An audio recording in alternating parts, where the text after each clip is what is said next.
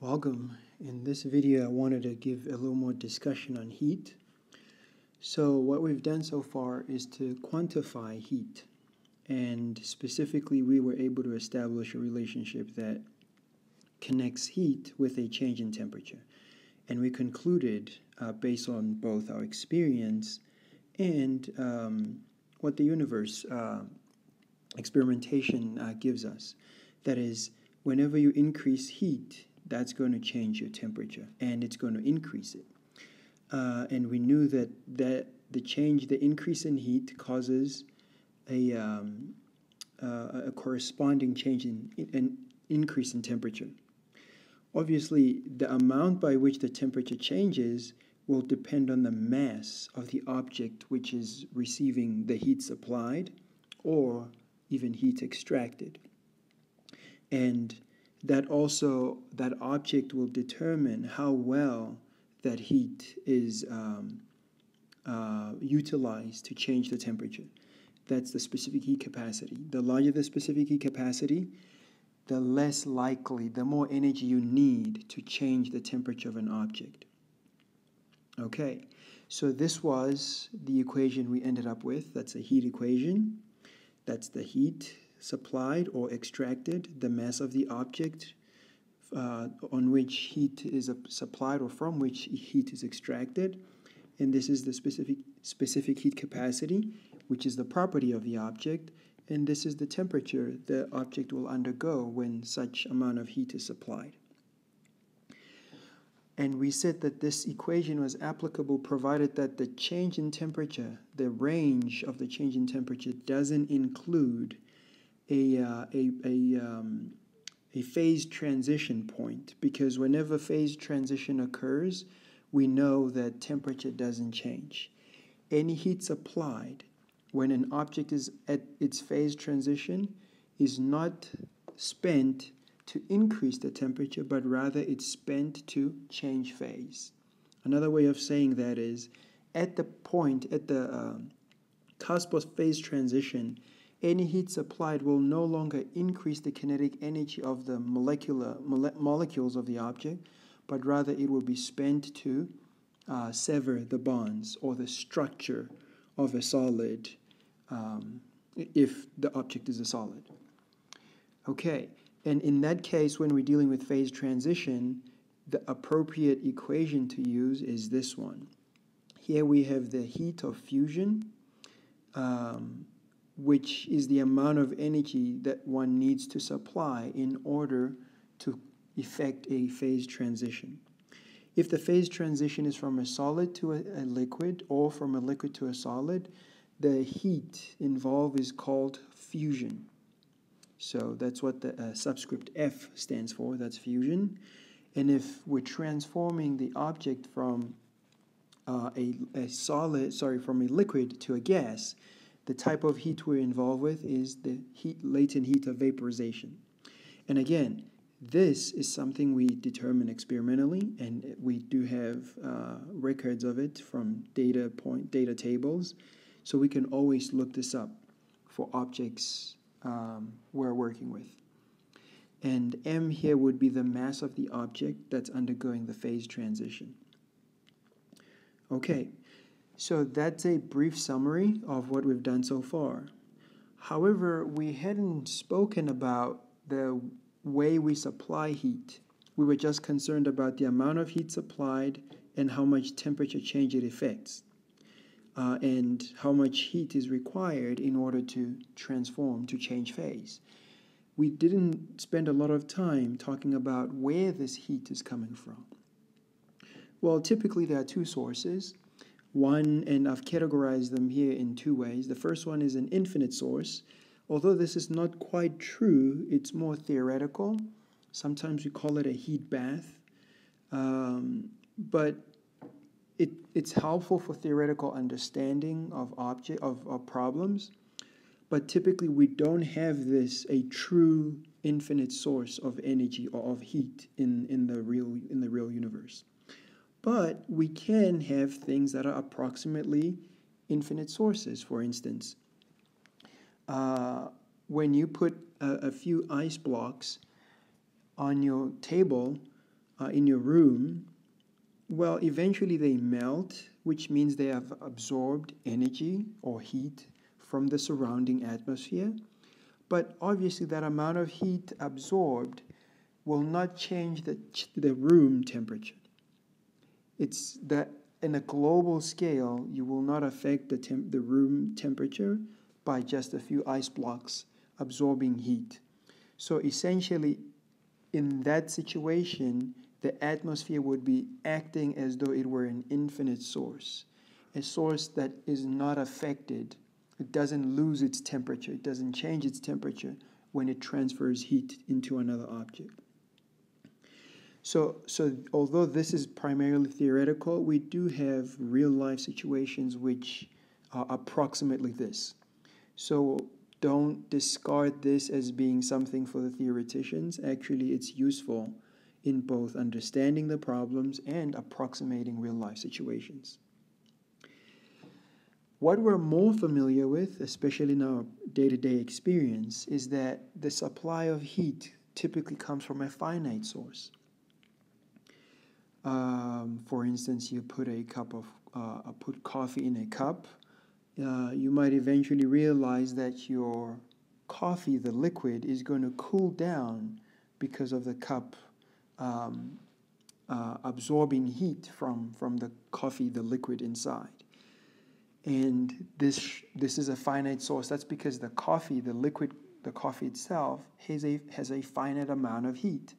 So whenever energy is transferred from it, it will change its temperature. Unlike the infinite source, which wouldn't change its temperature, it would, it will continually supply heat without being affected. Okay, so let's consider a very practical example of finite sources. This is actually quite useful, especially in the context of X-ray generators. It's quite useful. So consider two objects, object A and B. Object A is here blue, signifying that its temperature is less than object B, which is in red, which signifies it's hotter than object A. Now what we do know, based on our discussion of how heat affects temperature and how temperature affects heat, we know that because the temperature of object B is larger than that of object A, there's going to be a heat flow. And the direction of heat flow will be from object B to object A. This is the principle we observe in nature. It's always the hotter object transfers energy to the cooler object. It's never the other way around. Very interesting process, thermodynamical process, which never reverses. So, because heat is flowing from object B, what we do know is that the temperature of object B is going to decrease. So, as object B loses energy, transfers heat to object A, it would lose some energy and therefore cause its temperature to change. Hence, specifically decrease. But object A is receiving energy from object B, so the amount of energy is going to increase. It's going to gain energy, and therefore its temperature will also increase. But if we leave this object, this system for long enough, eventually the temperature of object B will be equal to that of the temperature of object A. Eventually they will reach the same temperature, at which point we will have arrived at this point called thermal equilibrium. And remember that thermal equilibrium signifies that there's no more net heat transfer. Heat transfer ceases at thermal equilibrium. And what we know is that because these objects have the same temperature, there will be no more heat transfer. Hence, the two objects will have the same temperature. So the final temperature of object B will be the same as the final temperature of object A. Let's call this temperature T sub F, uppercase F. Typically, the final temperature TF is smaller than that of the initially hot object, but larger than that of the initially cooler object, which in this case would mean that Tf will be smaller than the initial temperature of object B, but larger than the temperature of object A. And this inequality is true provided that we don't have any phase transition. If there were phase transition, then we might need to maybe put an equality here, but that's beyond our situation. One thing I forgot to mention is that this system here, of system made up of object A and B, is actually isolated. This is very important in this case. This system is isolated, which means its thermodynamics is limited to these two objects. It doesn't interact with the outside universe.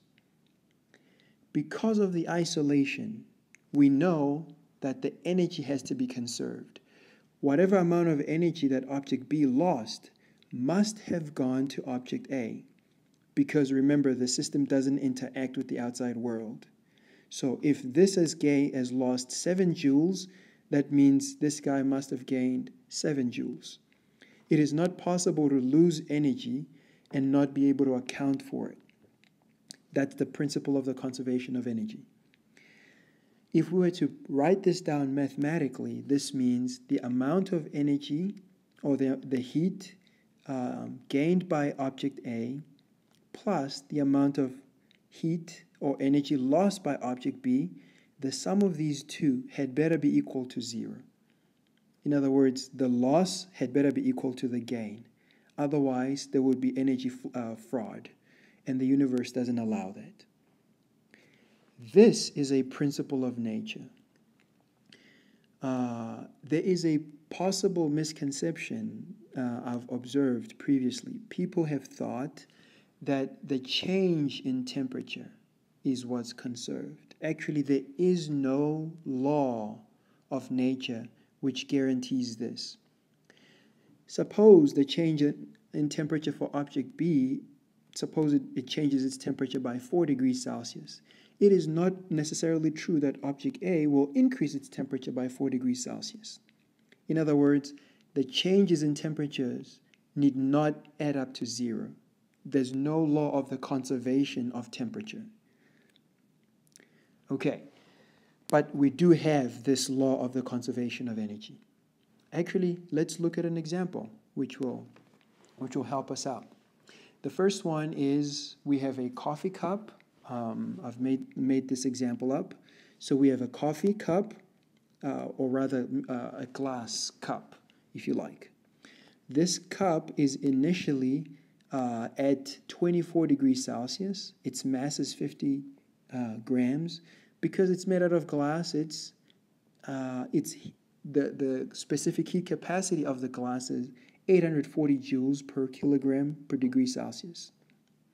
Now, into this cup we introduce a certain amount of coffee, specifically 245 grams of it, and the coffee is at a initial temperature of 96 degrees Celsius.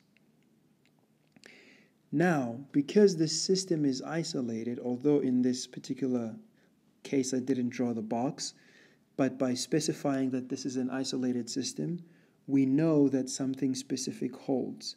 That is, any losses in energy from the coffee must equal to the gains on the cup. In other words, whatever amount of heat the coffee liquid loses, the cup must gain. The energy has to go somewhere. If it's lost to the coffee, it will be gained to the cup. Therefore, we can write down that the energy from the cup, gained by the cup, plus the energy lost by the coffee, this should be equal to 0. But how much energy comes from the cup? How much energy does the cup gain? Well, the amount of energy is going to be equal to the mass of the cup times the specific heat capacity of the cup. I do realize I'm changing between cup and glass. cup and glass are going to mean the same thing for me now. Or maybe for clarity, let me just say G for glass. Let's say G, the mass of the glass and the change in temperature for the glass, plus the mass of the coffee, and I'm going to use CF for coffee, just for a bit of brevity to keep the video short. CF and the specific heat capacity of the coffee, which coffee is essentially water, so its specific heat capacity will be similar to that of water, because coffee granules don't change the specific heat capacity of water much. Okay, and then the change in temperature for the coffee. We know, because this is an isolated system, it must be true that these energies, energy for the cup and the energy for the coffee, must be equal to 0. What is it that we're looking for? We are interested in finding the final temperature at which these two are going to be in thermal equilibrium. In other words, where the coffee inside the cup and the cup itself assume the same temperature. Because the cup is initially hotter than because the coffee is initially hotter than the cup, we know there's going to be a transfer of heat from the coffee to the cup. That transfer will occur until their temperatures are the same, at which point we will have arrived at thermal equilibrium and no more heat transfer will continue. So let's find what that temperature, that final temperature is. Because we know that final temperature is going to be common to the cup and to the coffee, we can do something interesting here. We can unpack this equation and say this is mg, cg, and we're going to open bracket and say T final of the glass minus the initial of the glass was 24, so we can say 24 here. Close bracket plus, now over to the coffee. This is the mass of the coffee times the specific heat capacity, and then open bracket for the temperature, change in temperature. Then this is going to be T final for the coffee minus the T initial for the coffee, which was 96. This is going to be equal to 0.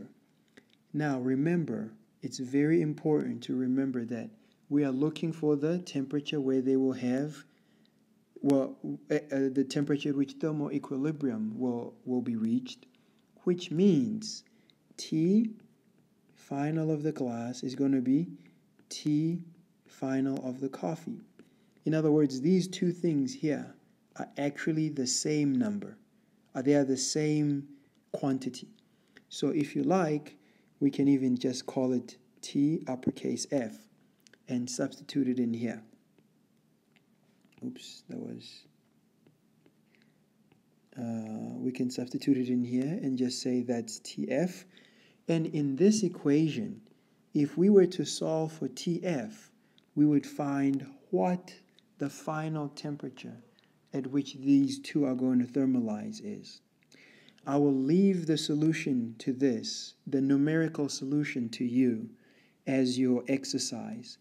Please post your answer on the comments so that I'll be able to figure out whether you managed to understand, you're able to understand this or not. Okay. And another way of approaching this problem, or another way of utilizing this idea of an isolated system and finite sources of heat, is where you are given a scenario, but the system is unspecified. Sometimes we're not told whether a system is isolated or not, but we could use our understanding of thermodynamics to determine whether the system is isolated or not. For instance, consider a similar example as we just did, where we're not told whether the system is isolated or not, so it's left unspecified. However, they do provide us with a final temperature. Now, the question they could possibly ask is the system isolated? Well, remember what isolation of a system means. It means that the objects, the two parties that are playing, the members of the system, can only transfer energy between the two. In our case, the two members are the coffee and the glass or the cup. So if the two are in isolated system, let's say Q for the glass, which I'm going to call G, plus the Q for the coffee. If this is true, if the energies between the two, the sum of their energies is equal to 0 joules, then we could claim that this system is isolated.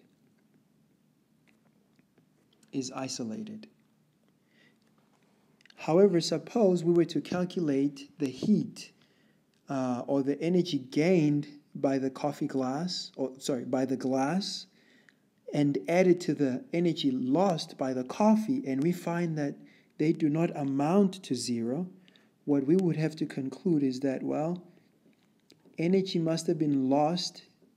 Well, energy has been lost to something other than the glass cup, so that means the system is not isolated. Suppose we were to find that it's not 0 joules, then we would conclude that the system is not isolated.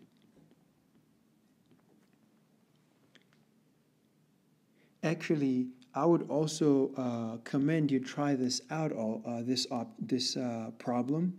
Give it a try.